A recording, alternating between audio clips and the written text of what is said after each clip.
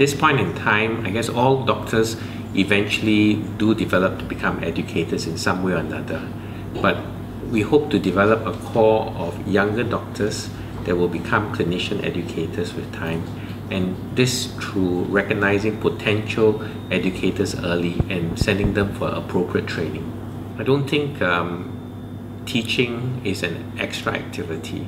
If you want to be passionate about healing others, you also will be passionate about teaching others to heal better.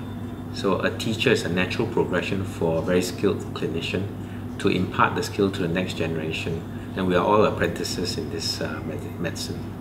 The commonest question is, how do I get into the ophthalmology residency program? Beyond results alone, we hope to see involvement in ophthalmology-related activities, either in the form of electives or research with the department.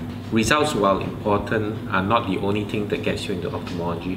You need to know how you would perform in the department as a trainee in future, and the only way that we can really know is if we had the opportunity to really work with you before you come in. I guess you need to show an interest in ophthalmology fairly early, such that we recognize that you may be a potential resident.